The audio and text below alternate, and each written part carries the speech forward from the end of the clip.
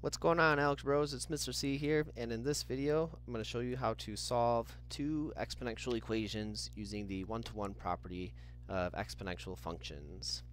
So let's get started with this problem, marked problem 3. We have 9 to the power of negative x plus 15, which I'd like to group that off in parentheses, equaling 27 to the power of x.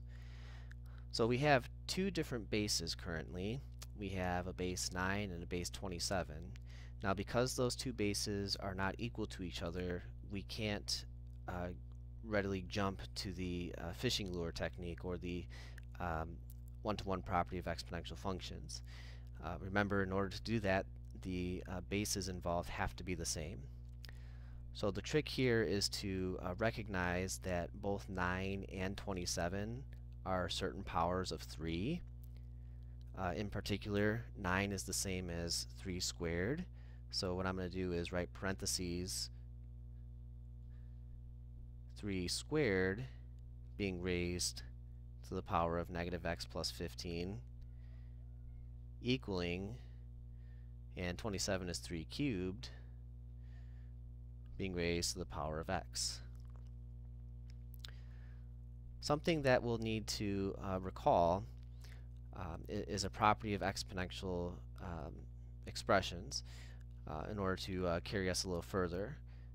Do a little recall statement here. If we had a to the power of m and we raised it to another power, say n, then what we would have to do in order to simplify this is multiply those two numbers together. So this would come out to be a to the m times n. So what does that mean for us? Well, what it means is that we have some multiplication that we have to do still involving the exponents. Specifically, we'd have to take 2 and multiply it to the expression negative x plus 15. So that's going to distribute. And then we also have to multiply this power of 3 to x. So here's what we're looking at after that happens.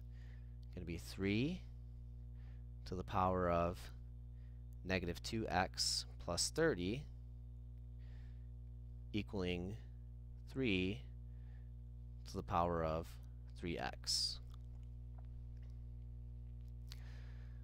Notice that both sides are written as 3 to a specific power. In other words, both sides are using the same base now, which means that we can go ahead and form a separate equation using just the exponents. So we'll take negative 2x plus 30 and set that equal to 3x. And we'll simply solve this equation and get our answer for x. So if it were me, I might go ahead and subtract 3x from each side. We get negative 5x plus 30 equals 0. Move the 30 on over. We get negative 5x equals negative 30, yielding x equals 6 as our final answer. And this is something that can definitely be plugged back into the equation to get verified.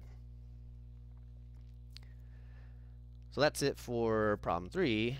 For problem 4, we'll have to utilize maybe a different property of exponential expressions or different property of exponents. So I'll do another recall statement to help us out here. If we had a to the power of m times a to the power of n, you might recall that what we have to do is add the exponents together, which would allow us to rewrite this using a single base a, provided that we do m plus n in its exponent. So how does it help us here in this problem? Well, if you look at the left-hand side, we have e to the 4x being multiplied to e to the x squared. So in this case, it's kind of like the 4x is our m and the x squared is our n. So we can actually condense the left-hand side using a single base e, provided we add the exponents together, so 4x plus x squared.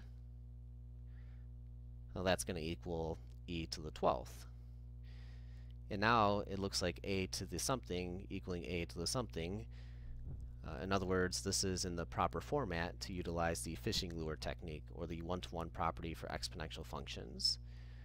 So we'll go ahead and make a separate equation using just the exponents. So 4x plus x squared equals 12, and that lands us in quadratic equation territory.